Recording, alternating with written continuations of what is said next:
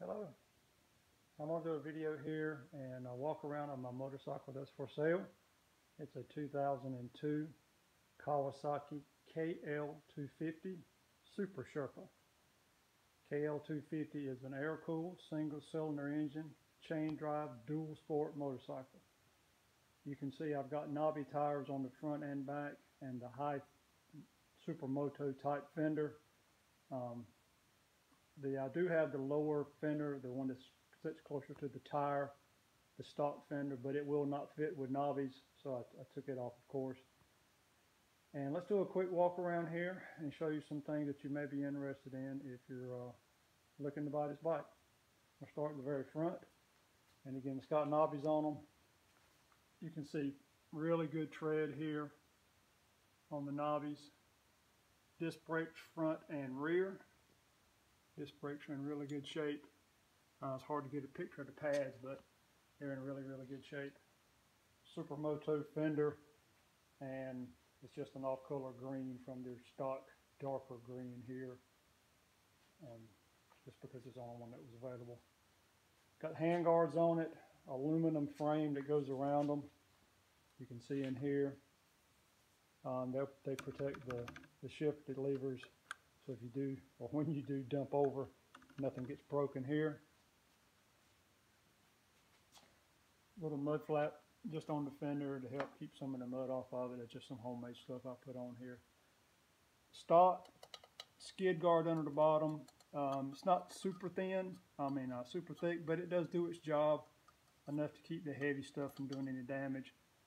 This aluminum plate here, I made it specifically for here. If you'll look, and hopefully this shows up, the wire for the stator is right here, and it is subject to catch a tree limb or branch or something and get yanked out if you're in some really gnarly stuff. So I made this aluminum bracket here just to protect that wire.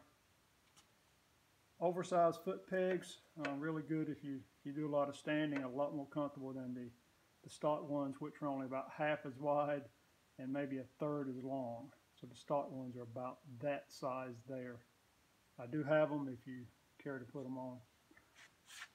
Chain drive as mentioned, the front sprocket, which is back here, the rear sprocket, and the chain were all put on new less than 500 miles ago. I don't know the exact number of miles I've ridden with it, but it hasn't been very many. This piece here is a homemade piece out of a plastic type nylon cutting board. The original piece was broke off and it was unavailable from Kawasaki, so this is just a homemade piece, but it's cut out in basically the same shape, and it just helps keep tree limbs and stuff from getting in that sprocket and rolling the chain off. Just some reflective tape here that I put on, and it's just been barked up from good dual sport riding. It does come with a helmet holder, stock, key to light with the ignition and the fuel. Agri supply type tool tube here, and I've got it full of patch kits, tire irons, and stuff like that. May or may not go with the sale, it just depends. But the tool tube will come with the bike. It comes with the stock tool tube is about this big and about that big around. It's pretty small. This one's probably 4 times bigger than the tool tube that comes with it. It does have the tool kit, the stock tool kit that come with the bike from the factory. It does have it. It's in this tube. Homemade rack is made out of 3/8 inch Schedule 40 black pipe. I made it and heated and bent this with a conduit bender. It's bolted to the frame in holes. I think they were hand rails or hand grips or something here and here, and I just reused those same holes to threaded holes to hold this rack. I built these little U things here so when you dump over you don't damage tail lights.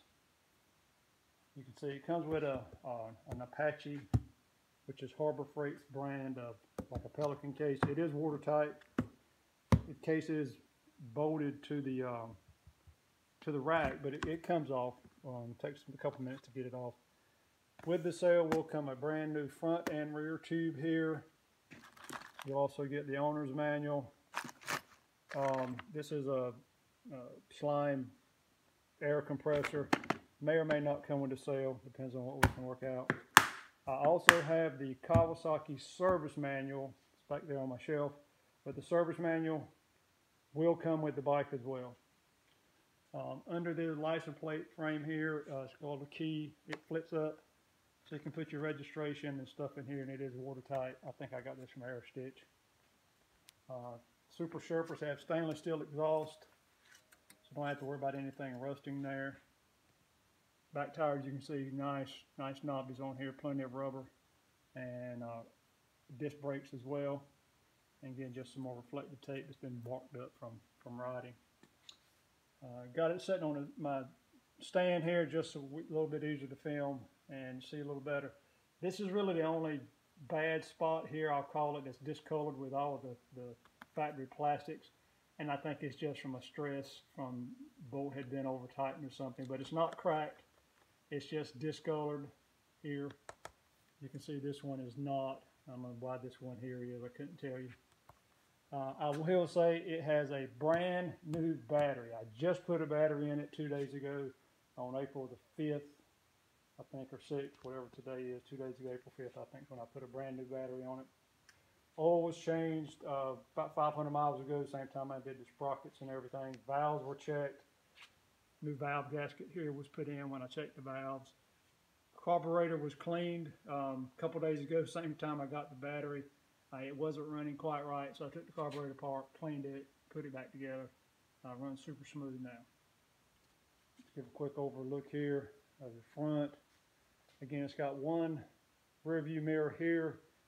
It has a place for another one, but I took it off. I don't use it, and I think it's gone. I don't even know that I've got it available anymore. So, but you can put another mirror here if you want to get the breakaway style mirrors or something or another. They just bolt right in. And again, it's got the bark buster type protections here to protect the levers, aftermarket hand grips. Let's see the miles. We'll give it a crank up here. Let's show the miles. And it has, if you can see that, let me get to the miles. There we go. 15,396 miles. 15,396 miles on it. And so let's give it a crank up. It is cold. Just to show you, I'm grabbing the exhaust pipe here, bone cold. And normally the way I start this, I'll just give it a choke. We have it on. We have it in run. Crank that up.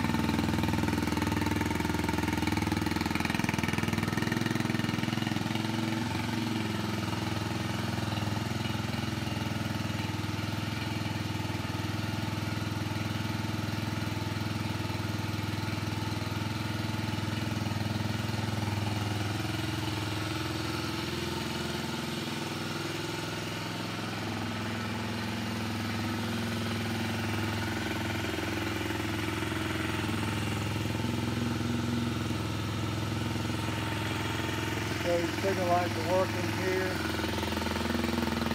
Back. Underside signal light. And in the back. High beam, low beam. High beam, low beam. High and low.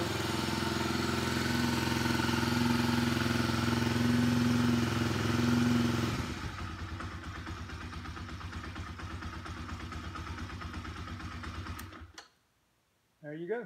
Quick walk around. So I'll show you a couple of things that are, I'll call them a little bit of discrepancies, if you will. There's a spot here on the seat. This was like this when I bought the bike, and it's starting to get a little bit of cracking here. And again, that was all like that when I bought the bike. I've had the bike about 5 years or so. Never bothered me because I only rode one up with it. So that's what it is. Little bit of barking here. It's kind of hard to see. Just from typical dual sport riding, single track stuff through ATV paths, through the woods, etc. A little bit of scuffing right there if you can see it. Again, just through the woods, going out some rock trails. and stuff, and pretty good barking here from where I had a little bit of a spill down I call it a goat path that was pretty hilly and pretty rocky in the southwestern Virginia mountains a couple of years ago. But no damage, it's just all cosmetic with this little plastic piece here. You can see nothing here was bent or broken or anything like that. A couple little scratches here on the tank here and here, and a little bark right there. Let's see. A little skint spot right there. Not too bad, and that's probably just from where the fork hit it here on a super tight turn or something or another like that. And again, this spot here that I mentioned, again, it's not broken, it still holds, it's just discolored. A little bit of barking here on the engine cover. Again, it's nothing but cosmetics. There's no big gouges or anything. It's just discoloration just from taking a rock or a tree limb or something or another down a path.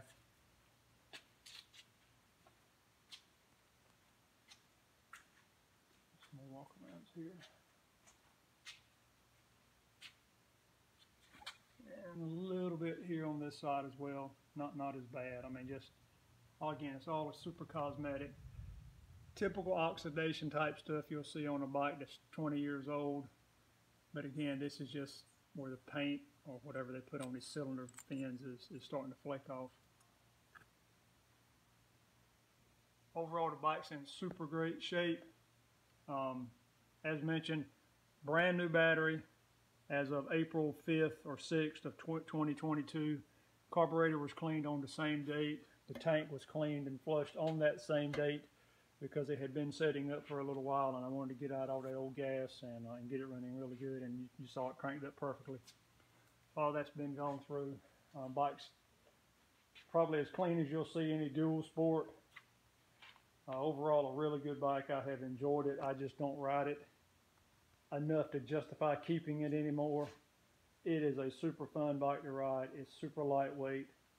I think dry is 285 pounds or something or another. It's got a 2-gallon tank, I think. 75 or 80 miles to the gallon. It'll do 70 miles an hour on the highway. I wouldn't suggest it because the bike does get kind of windy and windy and buzzy when you're going that fast. But if you use it for a commuter bike or something in town, it goes great. I mean, city speeds is super nimble. You can turn around inside of a parking space almost. It's such a short frame. But a great bike. I have super enjoyed it. Just again, I don't ride it enough to justify keeping it. So it's looking for a new home and a new owner. We'll just do another walk around here. I'll stop talking so you can get some looks.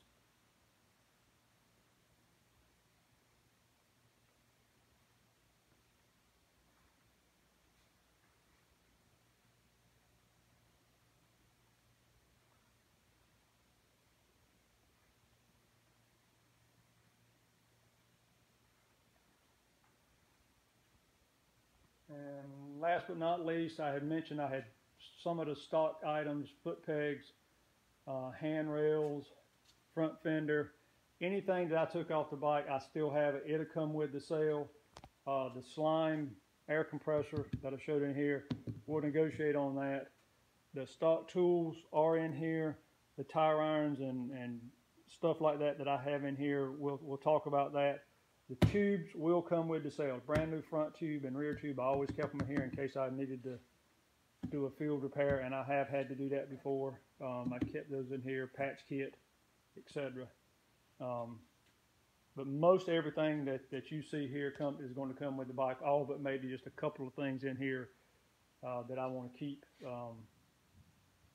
just for the tube patching things. But we'll talk about it if you're interested. We're not going to lose a sale over a $10 tool by no means.